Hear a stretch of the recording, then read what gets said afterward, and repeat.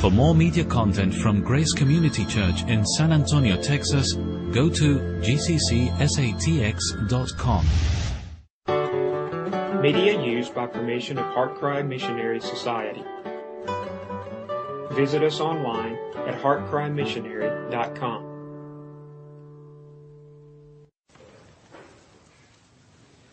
And again, I must say it was absolutely wonderful presentation of a missionary endeavor, a hopeful missionary endeavor in the state of Utah. I remember a few years ago flying into Salt Lake City and on my way somewhere else to preach, and was just amazed at the number of families that were there sending out their children to the mission field. I'm not talking about just at my gate, everywhere. Hundreds of them going out. And I thought, those of us who know the truth, how little is that done? What do you inspire or aspire for your children? What do you want for them? If you are thoroughly Christian, you must say, I want most of all for my child that his or her heart be completely devoted to the Son of God. And you should count it an honor and make it a prayer that they would go forth in His name to the nations. Your children are going to die. Whether it be from accident or old age, they are going to die. It's best then that they die for Him, that they live for Him. But when your children look at your life and the activities in which you place them, would they say, my parents, their primary goal is that I be devoted to Christ? My parents, their primary goal is that I serve Him. Is that what they would say? I hope so. Don't so much worry about a secular society leading your child down the wrong path. Many of you are doing a good job at that without a secular society. You yourselves are leading your children down the wrong path. I've made many remarks this week, blanket statements about sports and stuff, and I stand by them. That doesn't mean that it is wrong for a child to be in sports or some extracurricular activity. Not at all. My two boys wrestle. They have I guess a private tutor. He works at Heartcry, who is a champion wrestler. I want them to know wrestling because they can get someone in a submissive hole and then witness to them for 20 minutes. It can be a good thing. So we don't want to go to extremes toward fanaticism, but we do want to go to extremes. Christ is worth our extreme.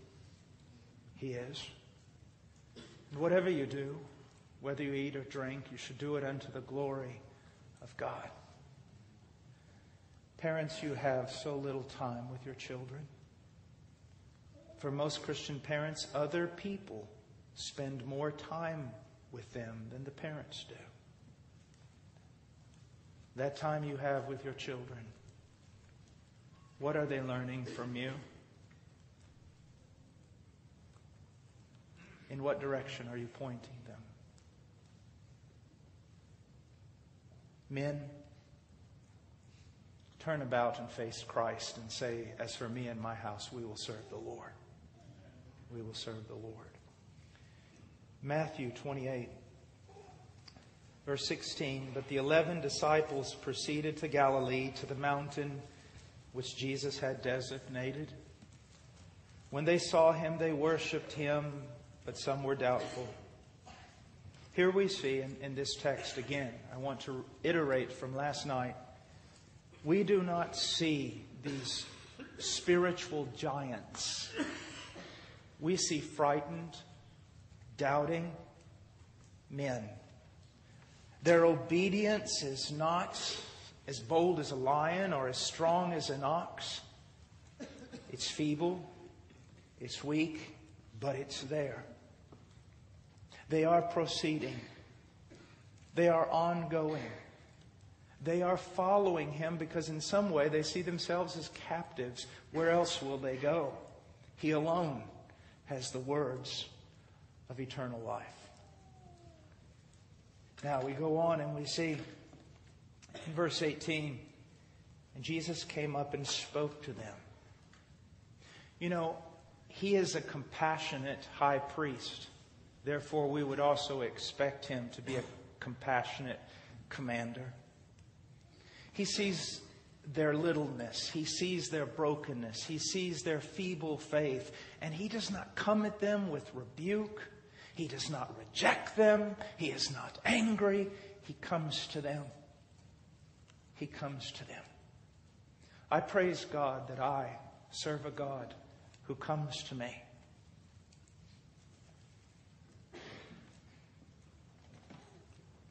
I said this at the beginning of the week, and I will say it again. There is no such thing as a great man or woman of God. There are only little, pitiful, weak, faithless men and women of a great and mighty God. As I look back over 26 years of walking with Him, I do not see great decisions on my part, nor feats of strength, nor demonstrations of wisdom. I see a faithful God who began a good work in me and will complete it, who not only called me, but will see to it that I do the very thing for which I have been called. But most of all, I see a God so patient. You know, it is so reflected in our homeschooling. I will sit there and my children, I've caught myself saying, I have had to teach you the same thing 10 times. And I hear the echo in eternity. And I have taught thee 1,000 times the same truth. Do you know why? Well, I heard someone say one time, and I don't know, they were supposedly, they called it preaching. This is what they said. They go, God's never going to give up on you. God's never going to give up on you because He never put any confidence in you to start with. God's not going to give up because He has decreed, sovereignly decreed, to nullify the wisdom of the wise and destroy the strength of the strong. By doing what? By calling people who are not among the noble, not among the strong, not among the brilliant or the wise, to call little lambs and send them out in the midst of wolves, knowing they will prevail because He will make them prevail. It's a little off the subject, but I really want to say this. This is really important.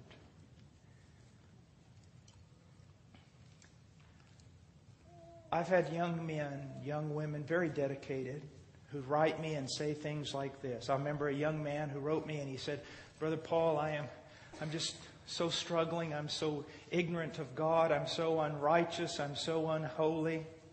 And so I wrote him back and I said, Dear brother, you are much more ignorant, much more unholy, and much more unrighteous than you now know.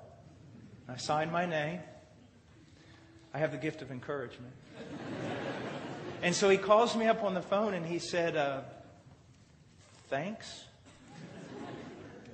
And I said, listen to me. I know your life. In many ways, in your young years, you've surpassed me. Here's what I want you to see. I used to look inwardly so much to try to find joy and hope and confidence. But over the years, I have learned that that's a hopeless cause.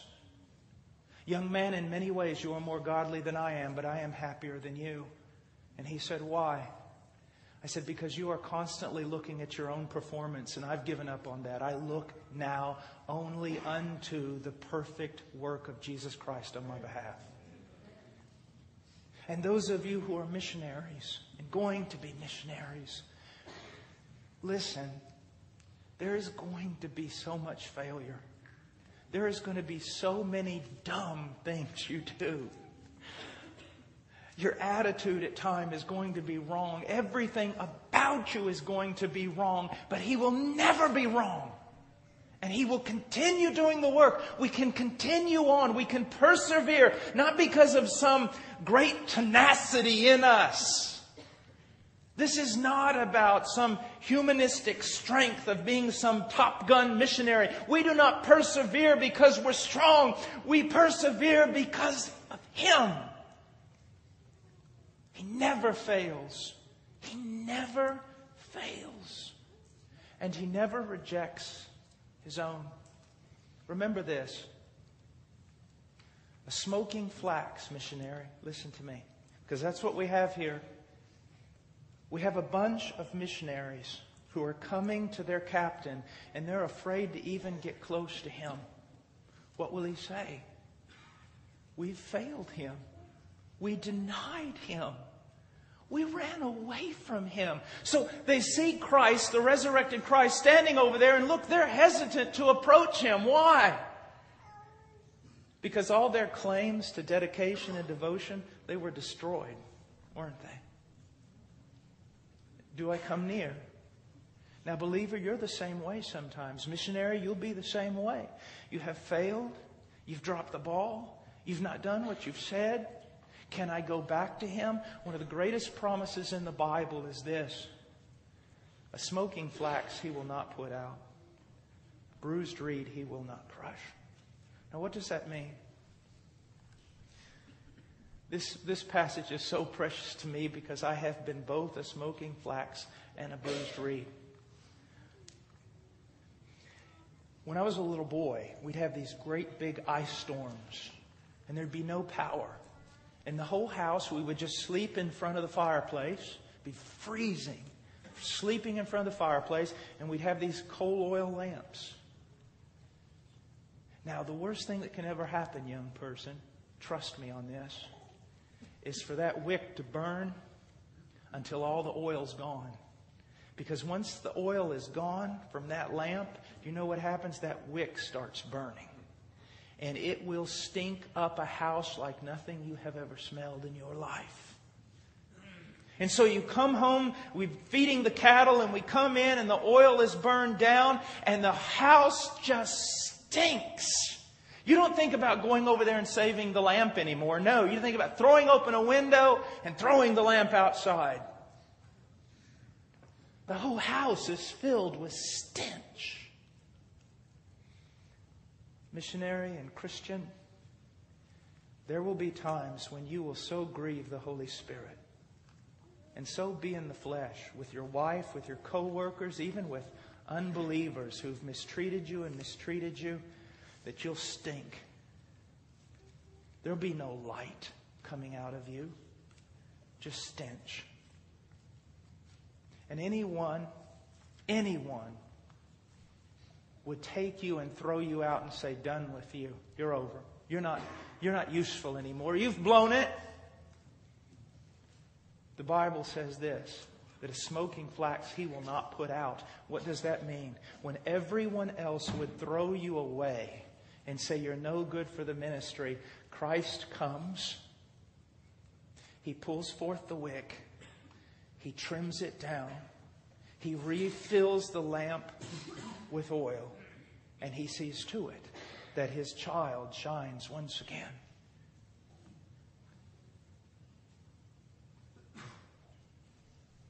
A bruised reed. You go down in Israel. You go down to the rivers and there's reeds everywhere and they're very hollow and very delicate. And children will go down there and they'll cut a reed, make it about this long, and then with a stick or a piece of metal, they'll start hollowing out the reed, making some holes and trying to make a flute to play music with. But those reeds, like I said, are very, very fragile. Very fragile. So the reed breaks. Just breaks. No music, nothing, worthless. Throw it away. Why? There's a million other reeds. You're not going to spend all day trying to fix this thing that's already broken. No, cast it aside. Get another reed. Work with it. The Messiah won't do that. It says a bruised or broken reed. He won't disregard it. So here He's worked on your life all this time to make you into a missionary. And right at the point where you should most perform, now you're on the mission field.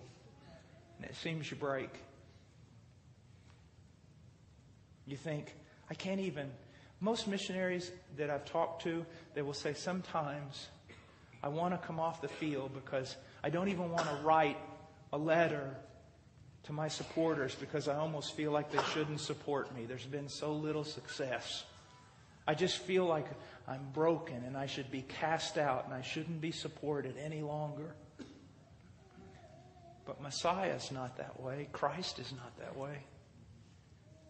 You break in His hands, He can't play anything out of you. He'll put it back together. And that broken thing He's mended will play better than one that has never been broken. I remember one time, and of course when you're young, you're always hearing God speak to you. I remember one time in my prayer closet praying. Oh God, I just want to be a vessel. I just want to be a vessel. I want to be a sword. I want to be someone who can stand up and proclaim boldly a sword in your hands. And it seemed like He said, what about a cracked pot? Would you be a cracked pot for me? Would you be a broken cistern? Well, what do you mean? Would you be just someone who leaked? That I could fill and it would all leak out, and I could fill again and it would all leak out.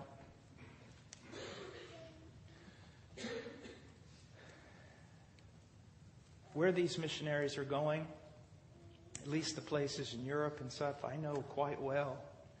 This place in Utah, I work the Amazon, the Marañón rivers, the jungles, the Andes mountains.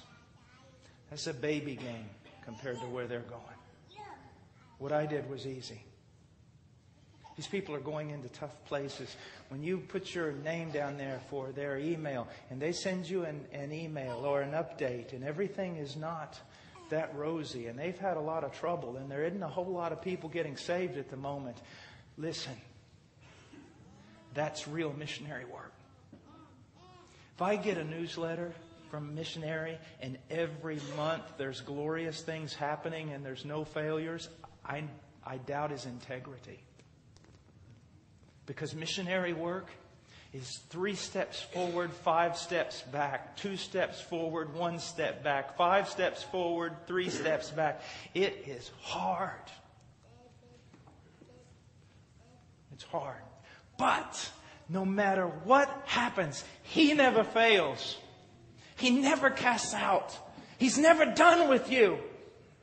And you can get right back into the ball game, missionary, right back into the ball game, minister, right back into the ball game, because He is faithful. And that's why we sing. We don't sing because we're faithful. We don't praise because we're great. No, let him who boasts, boast in the Lord. The Lord. Now, Jesus came up and spoke to them, saying, all authority has been given to me in heaven and on earth.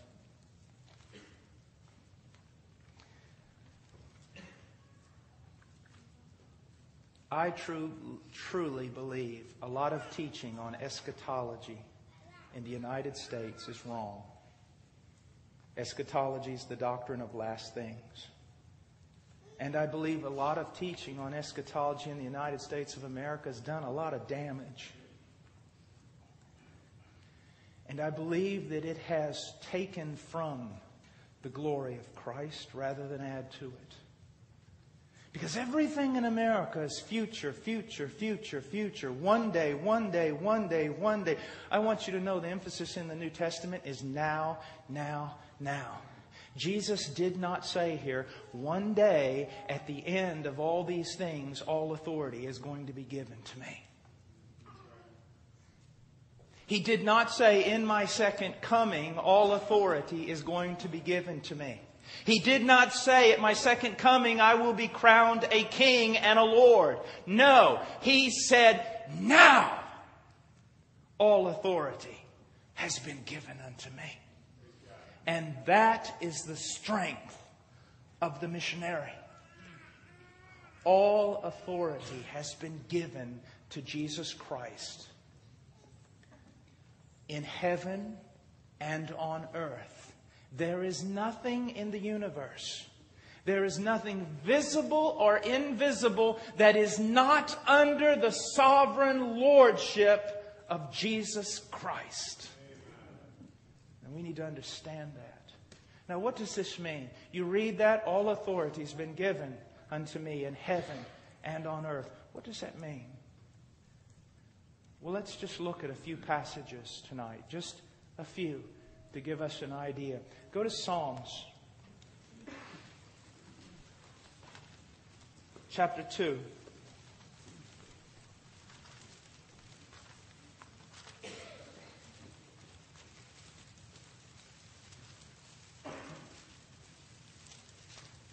We live in terrible times.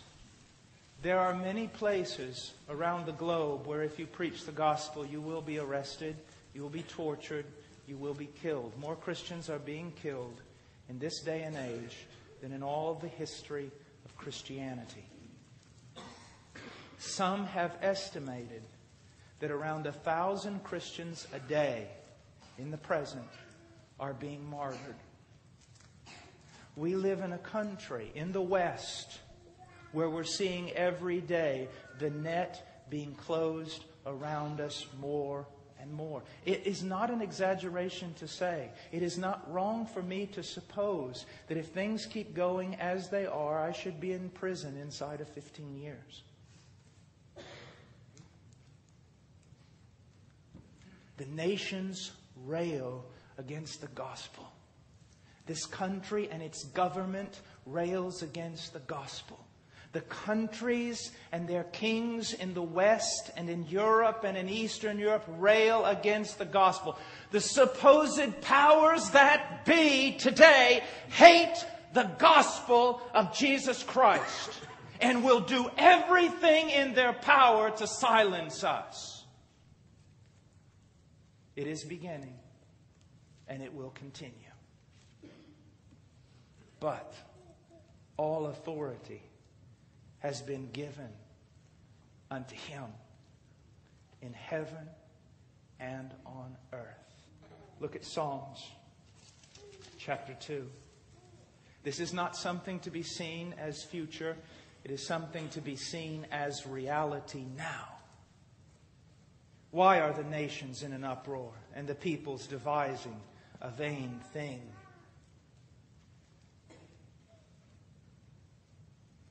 This is the case. In all the countries where we work, in all the countries where we gather news, every day more and more laws attempting to be passed so that the gospel cannot be preached. Every day our own government contemplating the idea of hate crimes in order to use that to silence the preachers of the gospel. Every day devising and scheming and trying to discover ways to shut down Christianity, the missionary activity of Christianity, and the work of God on this planet. Why, though, are the nations in an uproar and the peoples devising a vain thing? The kings of the earth take their stand and the rulers take counsel together. Against whom? Against the Lord and against His anointed. Who is that anointed one? Jesus Christ, the King of Kings and the Lord of Lords. You take the combined strength of all the armies in heaven and earth and hell. And you set them against the throne of Jesus Christ. And their power is nothing more than the power of a tiny gnat beating its head against a world of granite. That's what we must understand. God has established His king. And all the other kings and princes and presidents and governors are nothing before Him. And He goes on and He says this against the Lord and against His anointed, saying, let us tear their fetters apart and cast away their cords from us. Now, one would suppose that a world filled with suffering and death and pain, one would suppose that a world whose immorality increases like the plague, one would suppose that nations who even now, are crying out, the whole world has become chaos. What should we do? We're losing our youth. We're losing everything. All of it is falling from us. You would suppose that a world like that would look up to God and say, help me. You would suppose men who cannot escape from their own sin and nations that are being destroyed by their own sin and greed and evil, you would suppose that they would listen to the gospel and open up their lives to it. You would suppose that they would think, finally, freedom has come. But no, they consider it bondage. And they want to break free from it. Why? I'll tell you why. Listen to me very closely. If a man's heart has not been regenerated by the Spirit of God, he hates God. He hates God. And not only does he hate God, but he hates God's law. And to him, God's law is not freedom. It's bondage. It's bondage. In Romans 1, verse 18, look what it says. Let's just turn there for a moment. Hold your place in Psalms, but go to Romans 1:18 so you can see it for yourself.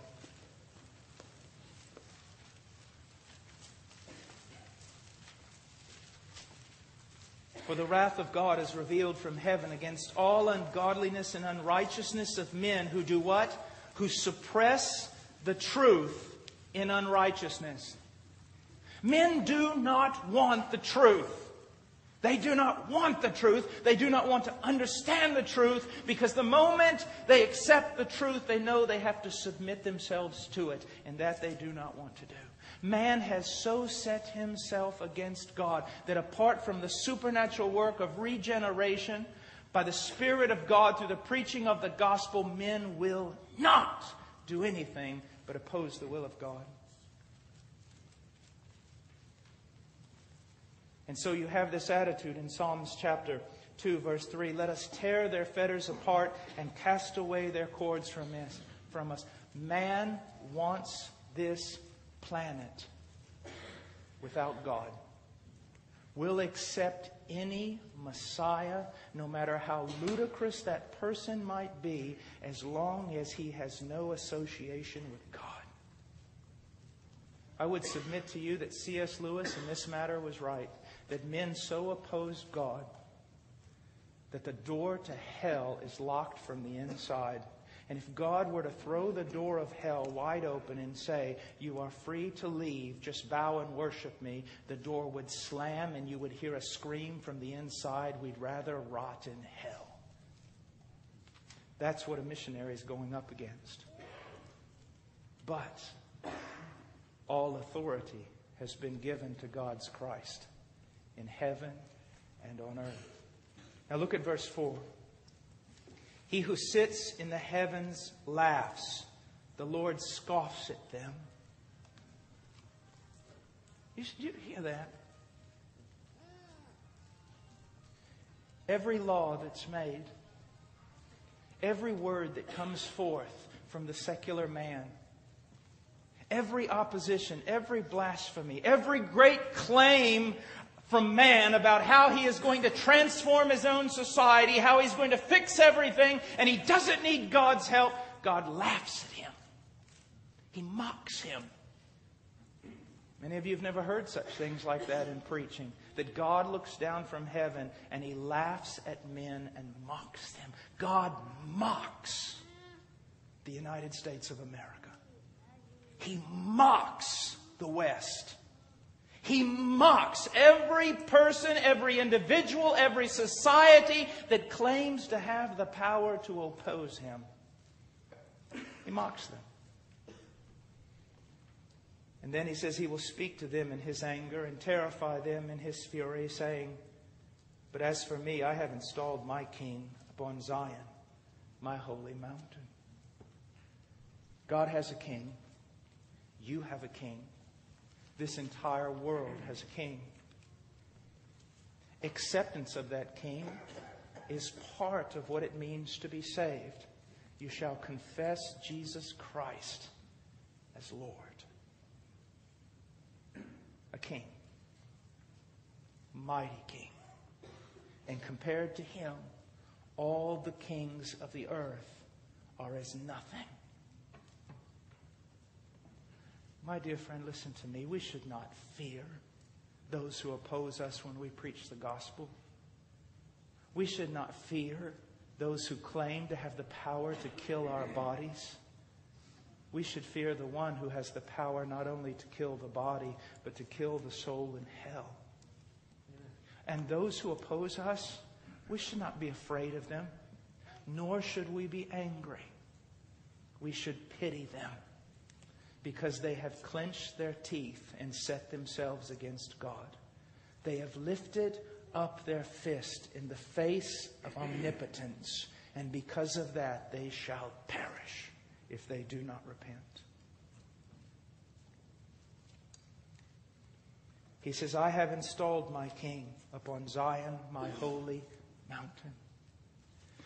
The uniqueness of Jesus Christ is what gets Christians in trouble all the time. Do you know why most Christians were killed in the first centuries of Christianity?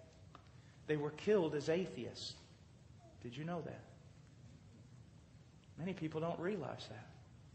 Christians were killed as atheists. Now why? Well, I'll tell you why. Rome is filled with every sort of god, every sort of religion. I mean, they had so many gods they couldn't even count them. They swapped gods like baseball cards. Everybody was happy with everybody else's god.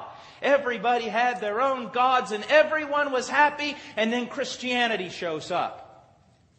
And this is what they say: Jesus Christ is the Lord and the Savior. Now, what's important about that statement? The definite article. They did not say Jesus is a Lord or Jesus is a Savior. If they had said that, they wouldn't have died. They said Jesus is the Lord. That means everybody else's Lord is not Lord. They said Jesus Christ is the Savior. That means everybody else's Savior is not the Savior. And that's what got them killed.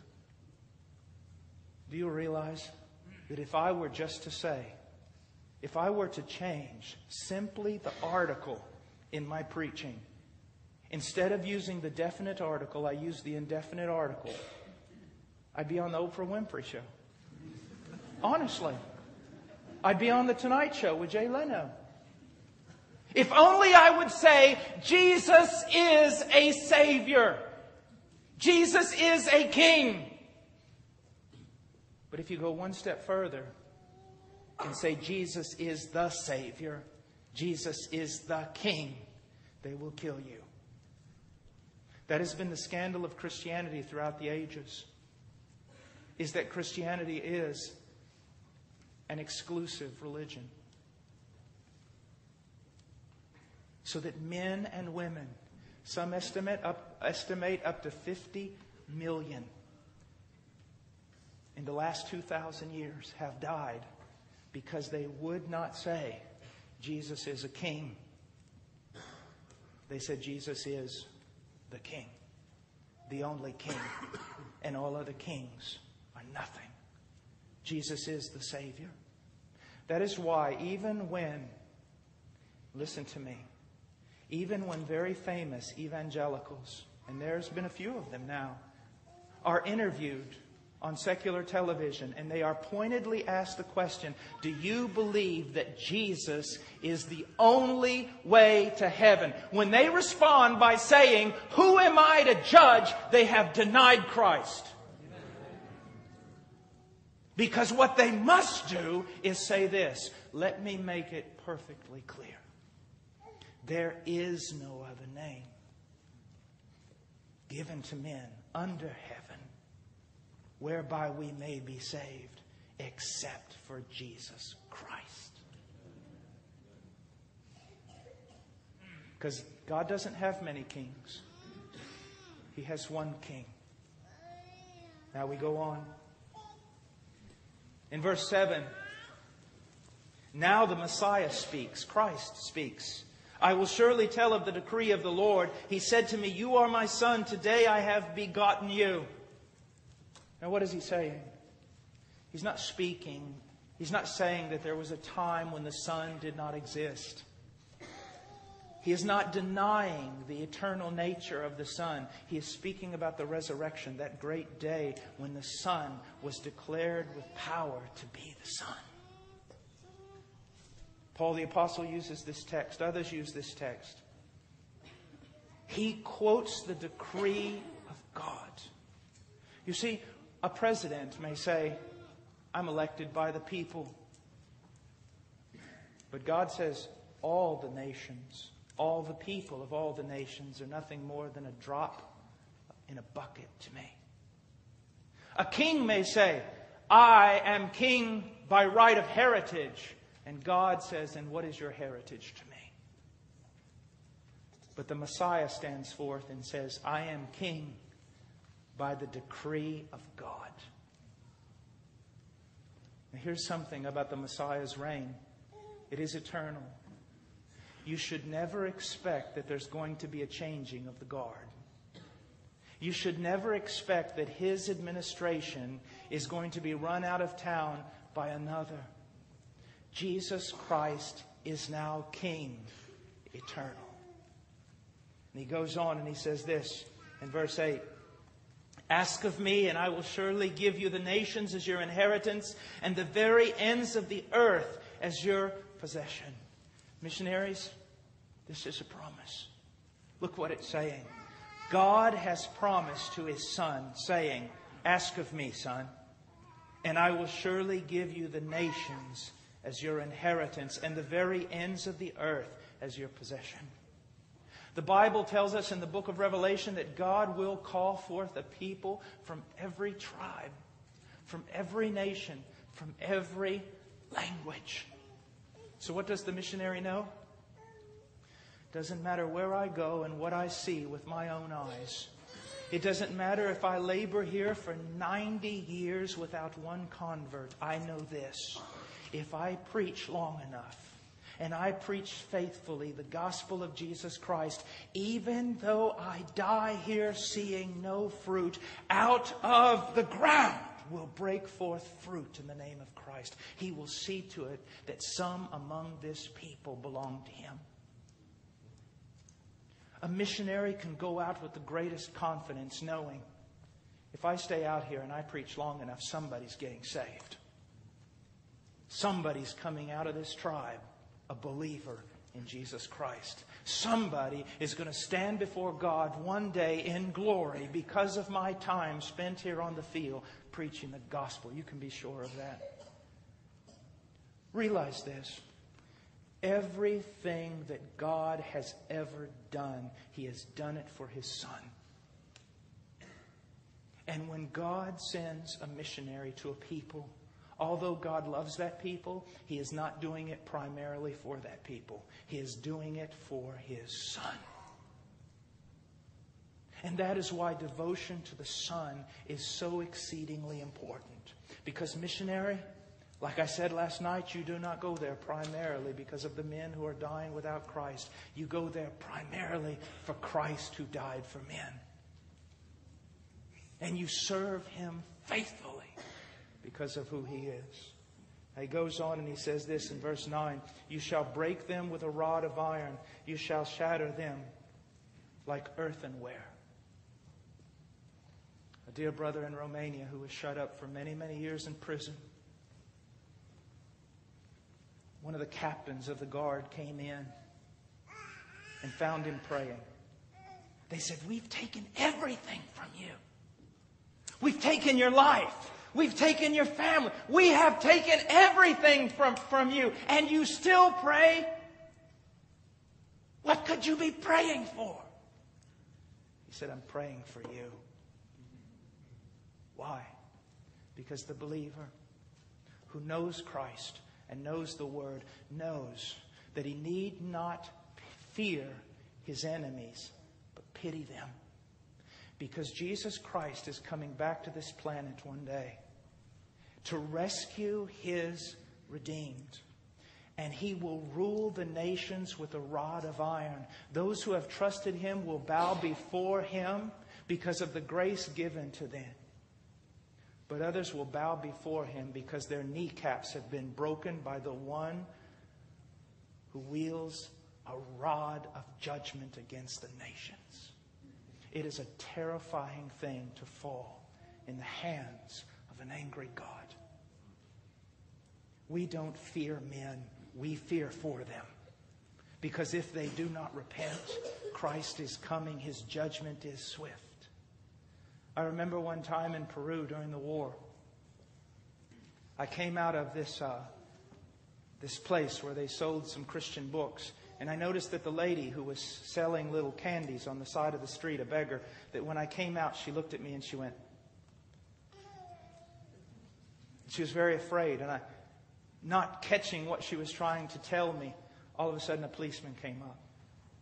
And although there were some noble policemen in Peru, I'm sure, they were very famous for being corrupt and dangerous. Make you disappear. And so he came up to me and he said, where's your car? Right there. Your car is illegal. Get in the car. I got in the car. He gets in the car. Okay, drive me around. Drove him around. And I'm praying, oh Lord, oh Lord, oh Lord. He said, we're going to meet up. I heard him call some of the other policemen. He said, we're going to meet up with another patrullero, with another patrol car. And then we're going to go somewhere else. And I knew, okay, this is really bad. And then finally he stopped the car. And he said, get out of your car. So I got out and thought, well, he's just going to steal the car. Good. And then he gets out. And he walks over to me. And he goes, why aren't you angry? And I didn't say anything. He said, why aren't you angry? You know what I'm doing to you. And for some reason I said, I'm not angry because I'm afraid. And he smiled and he gloated. I could just see the evil. He goes, you're afraid. And I said, yes, sir, I'm afraid for you. And he said, why are you afraid for me? And I said in Spanish, sir, would you please just back up a few feet? Why? I am begging God right now not to kill you. I'm doing everything in my power, begging God not to kill you. Please don't talk to me. I must pray. I must commune with my God. The man started trembling and crying. He just broke down right on the sidewalk. Why should God kill me? Because he who blesses me will be blessed, and he who curses me will be cursed. You want to take everything from me, and my Father in heaven sees it. And it is only mercy that holds back His wrath from killing you on this sidewalk and casting your soul in hell. Now, that's not the type of evangelism they teach at Bible school.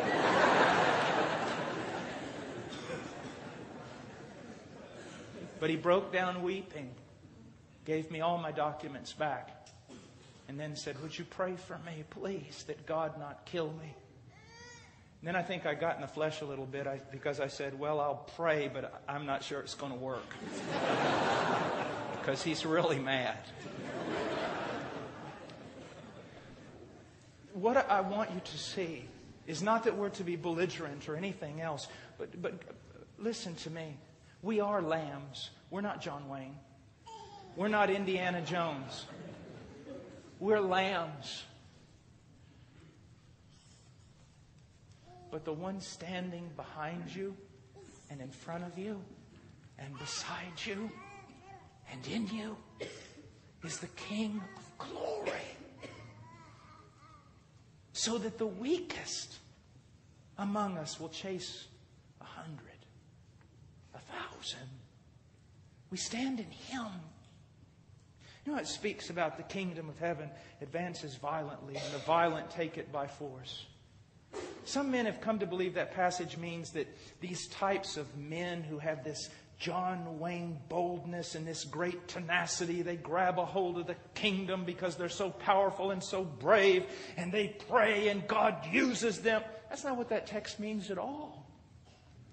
I'll tell you what it means.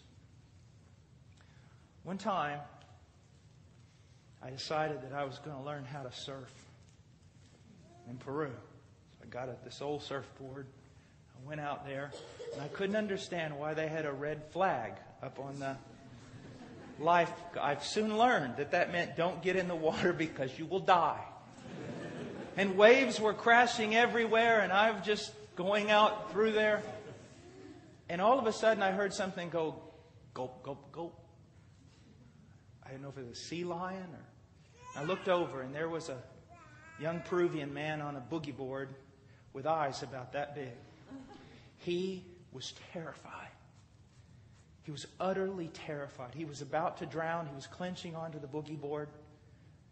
And I went over there and thought, well, I need to rescue him. And then I realized, if I get close to him, he will grab me. And even though I'm bigger and stronger, he is so terrified, he will take me under. I won't be able to swim with him. So I went and got a bunch of other men to help me, surfers. Well, anyways, the point is this. He was a weak little man.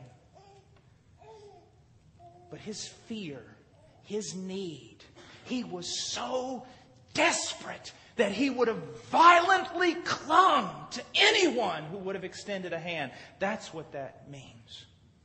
To be violent and enter into the kingdom with violence. To be mightily used of God does not mean that you're strong. It means you're so weak that you're desperate. Missionaries that are used on the field are not used because they have some strength of will. It is because they've begun to recognize how weak they are, how failing their efforts, and they desperately cling to Christ. And in that, you're made strong. It's in that you're made strong. Now, he goes on, verse 10, now therefore, O King, show discernment. If I could stand before the leaders of the world tonight, and I could only read one passage to them, all of them, from the United States to France to England to South American countries to African countries, Middle Eastern, if I could only read one passage to all the great leaders of the world, this is what I would read. Now therefore, O King, show discernment. Take warning, O judges of the earth. Worship the Lord with reverence and rejoice with trembling. Do homage to the Son, that he not become angry and you perish in the way. For his wrath may soon be kindled. How blessed are those who take refuge in him. We do not go out to the nations fearing the nations. We go out to the nations fearing for the nations, knowing that if they do not repent, if they do not hear, there is no hope for them. Now I want you to go for just a moment to understand even better what's going on here. Go for a moment to the book of Daniel.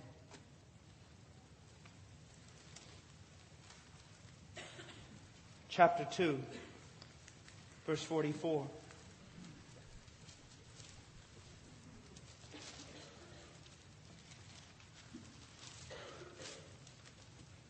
Daniel 2, 44. He has spoken about Babylon, Medo-Persia, Greece, and Rome, the great civilizations of antiquity.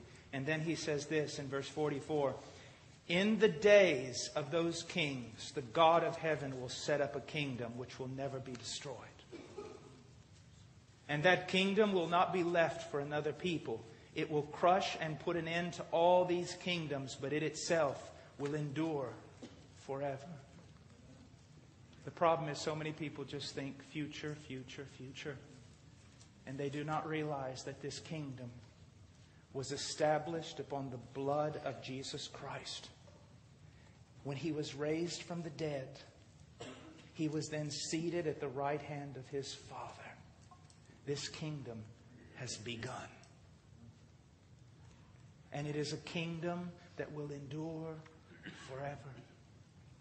He goes on and he says in 45, insomuch as you saw that a stone was cut out of the mountain without hands, and that it crushed the iron, the bronze, the clay, the silver, and the gold, the great God has made known to the king what will take place in the future.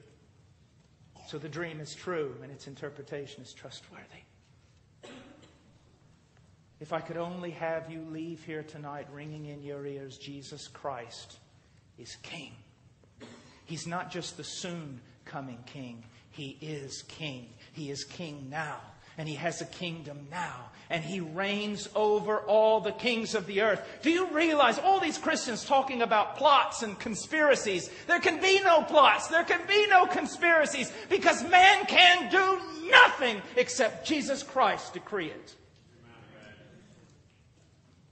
They can attempt all sorts of things against the people of God, but none of it will prevail. No harm will touch us unless Christ decrees it. And if He decrees it, it is for our purification, for our own good. Don't fear the world. Pity the world. Christ reigns.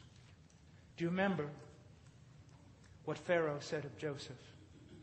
He told everyone, without a word from him, nothing will be done in Egypt.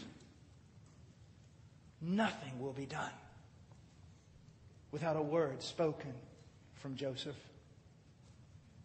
When God set His king on His holy hill, when Christ was exalted to the right hand of the Father, it is though the Father decreed, now all listen, not one thing in the universe will be done except at His command. Even the one who gets ready to take our life, the slayer who slays, we're drug out of prison and we're thrown on the blocks to have our head taken off. We ought to look up at our slayer and bless him as an instrument of God to take us home to glory.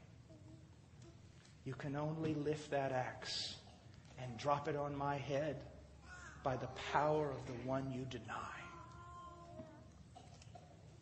Oh, my dear, we have no need to be afraid. When these missionaries who have been here, they go out to Europe, they go out to Utah, they go out to all these places. A young lady, I mean, it's preposterous, it's insane. A young lady goes to South Africa. But who goes with her? Who goes with her? Who goes with her? There is no one like Him. Strength to the weak. Oh, missionary, never fear that you are too weak. You are not too weak. You are not weak enough.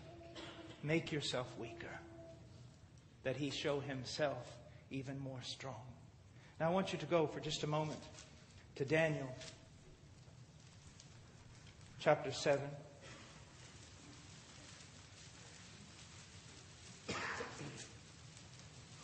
In verse 9, we don't have time to go through all of this, but we see that the Ancient of Days, that He reigns. In verse 9, I kept looking until thrones were set up, and the Ancient of Days took His seat.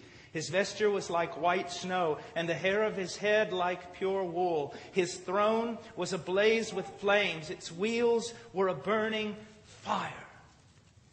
When God is referred to as the Ancient of Days, it does not mean what we mean when we call a man ancient or a civilization ancient. It does not speak of God being decrepit or weak or broken or wore down. It's speaking of His wisdom, of His eternity. That He is the same, regardless of the ages rolling by. Yesterday, today, and forever. His strength does not wane. His wisdom should not be doubted. Well, He sits there. And it goes on and it says, let's go on to verse 11. Then I kept looking because of the sound of the boastful words which the horn was speaking. I kept looking until the beast was slain and its body was destroyed and given to the burning fire.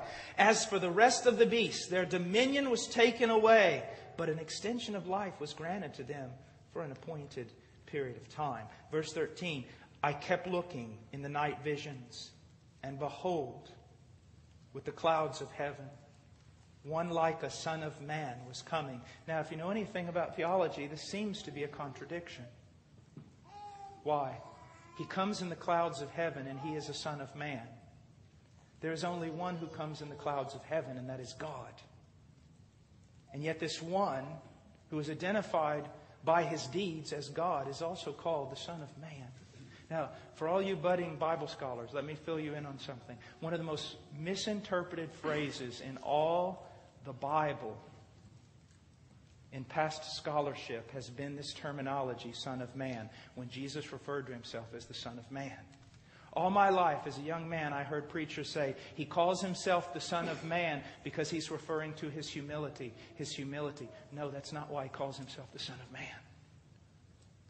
He calls Himself the Son of Man because He's saying this, although you see me as a servant, as weak, as one who can be nailed to a tree, know this, I am the Son of Man of Daniel. I'm the one who will come in the clouds. The Father has decreed it.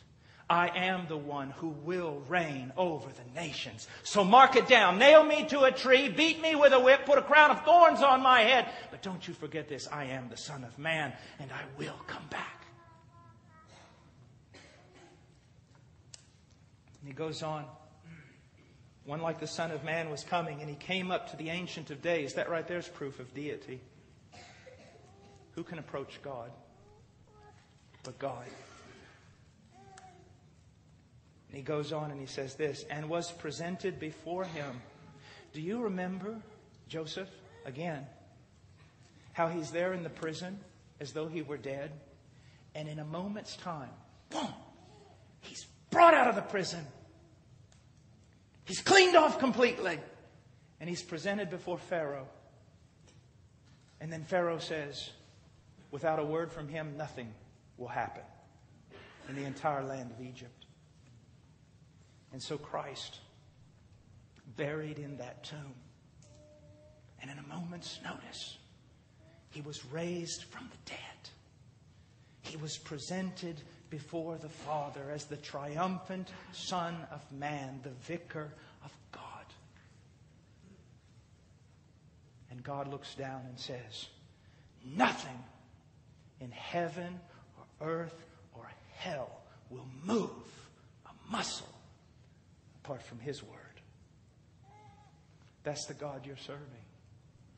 And He goes on and He says, and to Him was given dominion, glory, and a kingdom, that all the peoples, nations, and men of every language might serve Him. Missionary, it doesn't matter where you're going.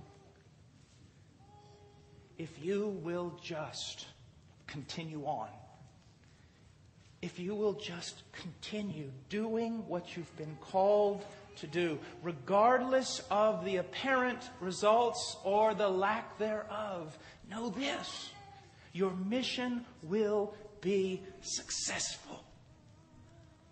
You will be victorious. Why? Because God has promised His Son that He will take for Him a people from every place. And just think, He's using you to do it. He goes on and He says, His dominion is an everlasting dominion which will not pass away, and His kingdom is one which will not be destroyed. Now I want you to look at something. We'll go back to our text in Matthew. But I want you to look at verse 12 again.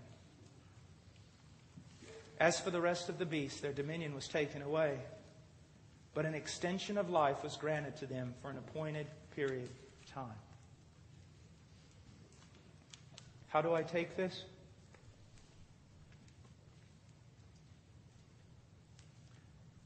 In reality, at the incarnation of Jesus Christ and His death and His resurrection and His coronation,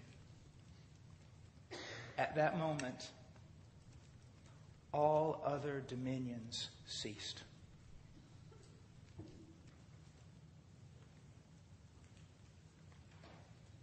Every king is not a king. There are no kings anymore. Oh, they're allowed to wear their little crowns. They're allowed to play president for a while. They're allowed to do all that they will do. Strut their power. Declare their dominion. But they're nothing more than a make-believe.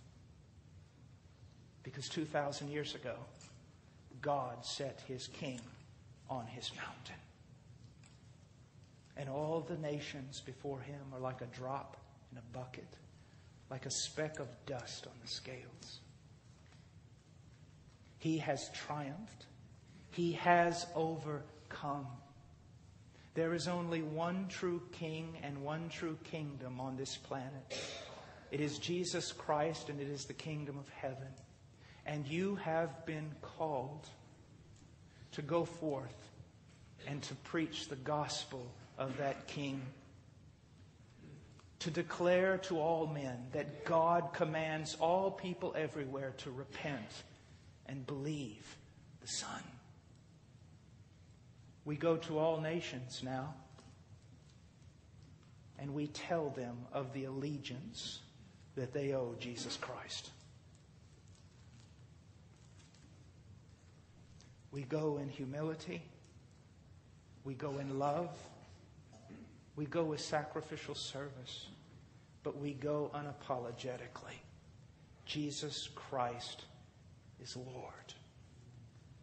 And He demands that you repent and that you believe the gospel. Oh. The most horrible thing about preaching is it's always a failure. I wish we could see with spiritual eyes this Jesus upon His throne. Millions upon millions, billions upon billions of angels serving Him, straight before Him, honoring Him, declaring His virtues, reigning in heaven. And He has appointed you, of all people, He has appointed you as an ambassador. And you would not? You think it a slight thing to be appointed an ambassador?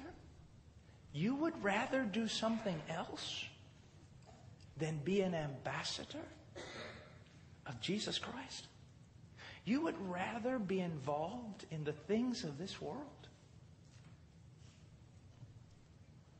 You think more about retirement than you think death and glory? You think more about fancy clothes and shirts and cars and all those sorts of things than you do eternal reward? You would rather trifle with an Xbox than preach the cross? You are an ambassador. Now know this. We'll end here.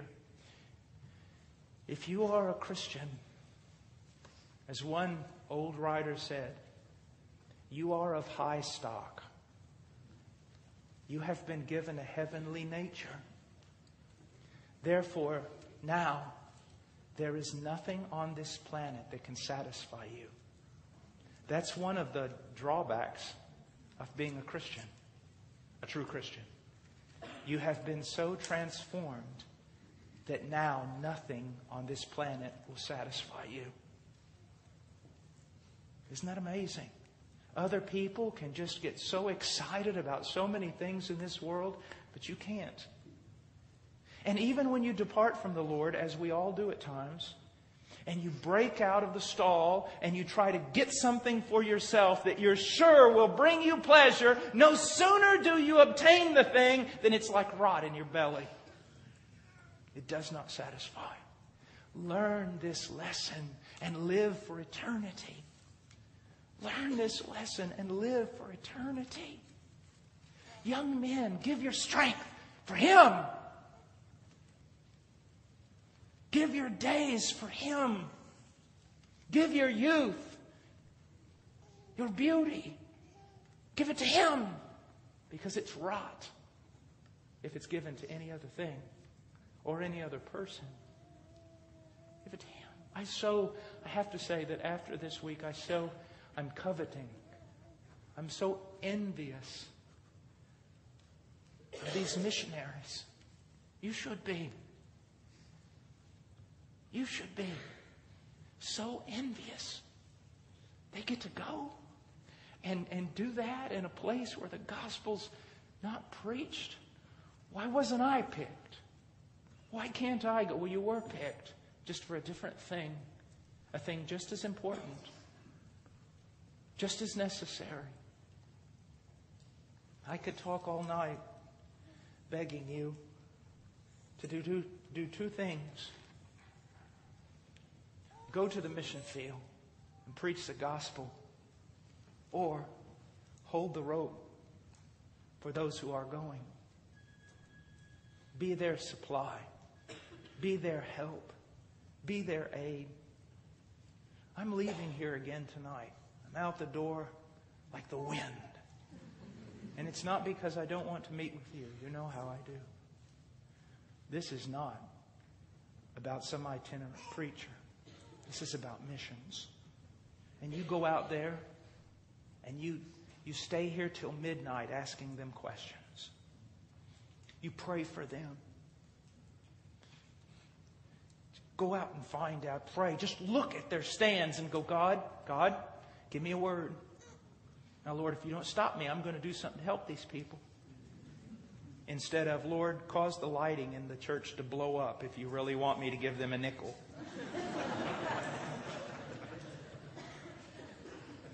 I'm going to help these people. Everyone knows I have been accused of many, many things on the internet, but I've never been accused of flattery. I don't think I've ever seen such missionary presentations. And I've been around a long time. I can pretty much tell when someone's throwing up a lot of smoke and mirrors. Just do what you can, and above what you can, to help these people, to help others. Please, don't let them go to bed tonight. Talk to them. Find out what they're doing. I was so pleased the presentation tonight saying, have any of you ever thought about moving out there? My friend Dave, who brought me, goes, I've never heard anybody say that. I said, well, that's pretty neat, isn't it? So which one of you are going to move out to Utah? You see, anything for the cause, anything for Christ. Let's pray. Father, I pray that you'd use this mangled mess of a word, Lord, that people would see we have no reason to fear. We have a great God, a great King above all gods, and a great commission to fulfill. And oh, Lord, bless these missionaries this week. Lord, bless them, bless them, bless them. Just, Lord, bless them. Lord,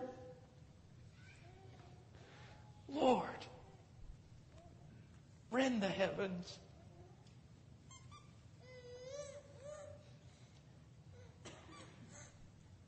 Lord, your lambs are not beggars.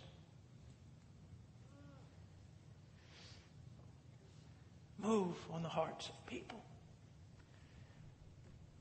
Move on the hearts of all the people in all the churches that have heard these missionaries around this country.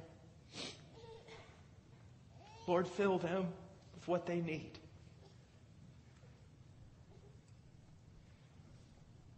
Oh God, fill them with what they need. Give them the support they need. Give them the power they need. Give them the love they need. Oh God.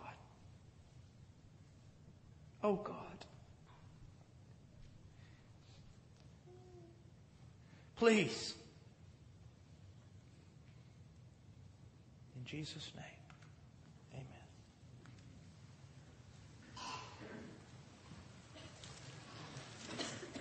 I do not wish to